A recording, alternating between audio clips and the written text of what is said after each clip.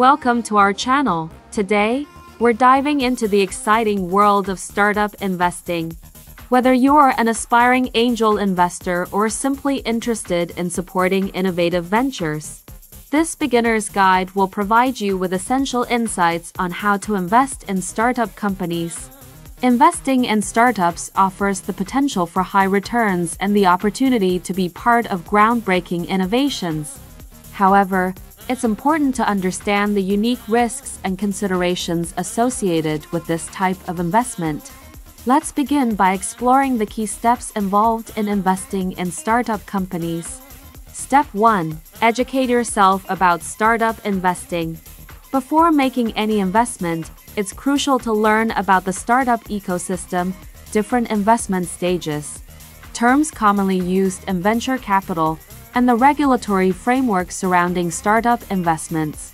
Step 2. Assess your risk tolerance and investment goals. Startup investments are considered high risk, high reward. It's important to evaluate your willingness to take risks and align your investment goals with your financial objectives and timeline. Step 3. Build a diverse investment portfolio. Diversification is key when investing in startups to mitigate risk. Consider allocating your investment capital across multiple startups and industries to spread your risk exposure. Step 4. Connect with the startup ecosystem. Building relationships within the startup community can provide valuable insights and opportunities. Attend startup events, join entrepreneur networks, and connect with angel investor groups or venture capital firms to expand your network.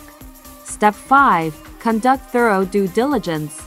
Before investing, perform comprehensive due diligence on the startup's business model, market potential, competitive landscape, team expertise, and financial projections. Seek professional advice if needed. Step 6. Negotiate investment terms and contribute capital. Once you've identified a promising startup, negotiate investment terms and contribute your capital. It's crucial to engage legal counsel to ensure proper documentation and protect your interests. Step 7. Monitor and support your investments. After investing, stay actively involved by monitoring the startup's progress, attending shareholder meetings, and offering support when possible. Remember, investing in startups is a long-term commitment. By following these steps and staying informed, you can navigate the exciting world of startup investing with confidence. Thank you for joining us in this beginner's guide on how to invest in startup companies.